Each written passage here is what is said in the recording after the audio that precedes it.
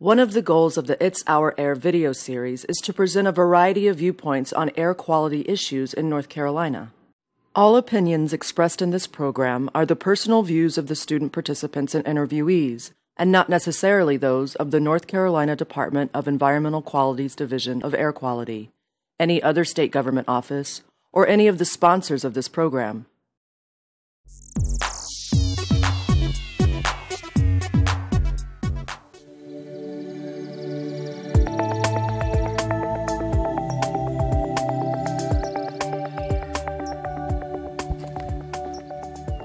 I was diagnosed with asthma when I was in kindergarten. I had really bad walking pneumonia and they didn't know why it was so bad. And then they found out, oh, she has asthma. So I grew up with asthma and it's been hard at times, but really honestly, it's not that hard to manage if you just know how the air quality is going to be and if you use your inhaler. I'm Molly. I'm a freshman in college and I'm a voice major. So breathing is obviously a huge part of voice, and I can't do that with asthma very well because you can't have a note unless you have good breath. When I have an asthma attack, usually it's smoky or like the air quality isn't good. I can't get enough air. It feels like I'm breathing through a straw or something. So oftentimes my asthma is triggered by air quality if the air quality is low. So I can go online and look up the air quality if it's going to be a good day for me, which is a green day, or if it's going to be like red or a lot of smog in the air. Really, that's very helpful for me to know that if I need to take my inhaler in the morning, like before I even start my day, or if I need to take it before an activity or during an activity that I'm going to do.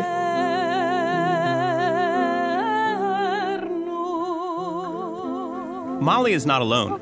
Even those of us without asthma can breathe better when the air is clear and clean. In 2002, North Carolina passed the landmark Clean Smokestacks Act, which required coal-fired power plants to reduce emissions by 75% over an 11-year period. Guess what? It worked. In fact, the goals were met quicker than anyone thought they could be. Let's take a look back at how this successful policy got put in place. It is now law. Governor Mike Easley signed the turn of the new century, the late 90s, 2000, 2001, there were serious concerns that people had about the impacts of air pollution on health. These conversations were especially intense in western North Carolina because the damage being seen was especially noticeable there. We knew just commonsensically that we had a serious problem in the mountains. Just the views that we had seen at one time, they were hazy. We knew when you go on top of Mount Pisgah that you did not have the long-range views we had when I was a child. We knew that when you were on top of Mount Mitchell that you didn't have the views. We knew that trees were dying. So that to us lay people and just local folks, we knew that we had a problem without being told we had a problem.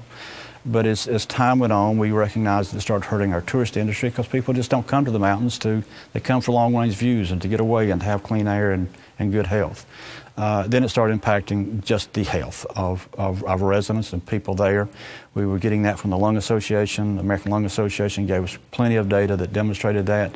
Our local doctors, our local hospitals were giving us information that supported that the air was having an impact on the health of the region. In fact, asthma is a leading cause for missing school in North Carolina. I missed a ton of school, especially in the fall when we start getting back to school and everybody gets sick, everybody gets colds. But with asthma, it knocks you out for like a week at a time. So in 2001, Representative Martin Nesbitt and I introduced the Clean Smokestack Bill. They did it with input from a variety of interest groups, ranging from environmental groups to utilities to western North Carolina businesses like Grandfather Mountain, and the discussion began that way. When we look back at what was going on, at how much air pollution could be seen by the naked eye, it's important to remember that you can't always see air pollution.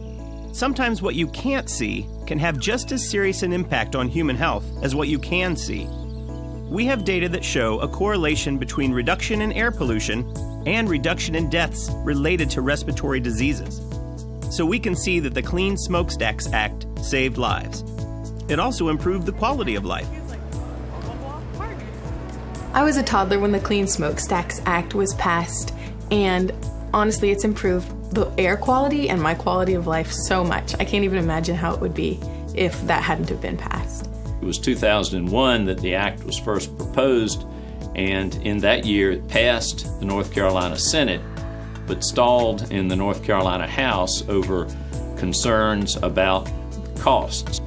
Would the rates of industrial electricity customers rise in some significant way that might impede their ability to do business at a time when the state was in a recession? The technology was the first question. What would you have to do to reduce these emissions substantially?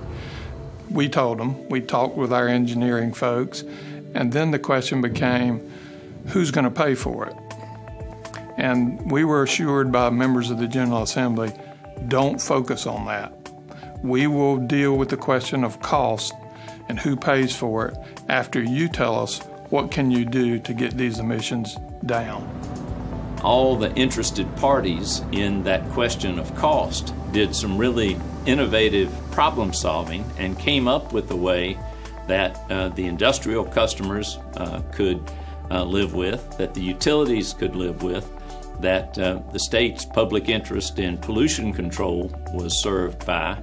And Governor Easley was at the heart of those discussions and did a terrific job of helping get those different interests to come together in a problem-solving way. Some people wanted us to put controls on every plant. Members of the General Assembly recognized that it didn't make sense to spend large sums of money on very old plants that likely were not going to be in service for much longer. So there was a back and forth about which plants were going to be around for a long enough period of time to put the controls on cost effectively. The technology to reduce these SO2 sulfur dioxide emissions was pretty tried and true. There were facilities in Europe and some parts of the US that this equipment had been put in place. And it's a large, almost the size of a 10-story building that has a lot of water flowing inside of it. They're called scrubbers.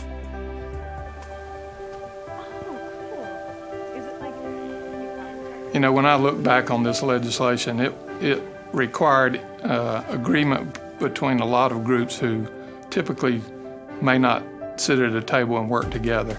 But in this case, the groups that were at the table came up with a simple solution that everybody bought into. And in terms of my career in the environmental field in North Carolina for over 30 years, this is a signature event.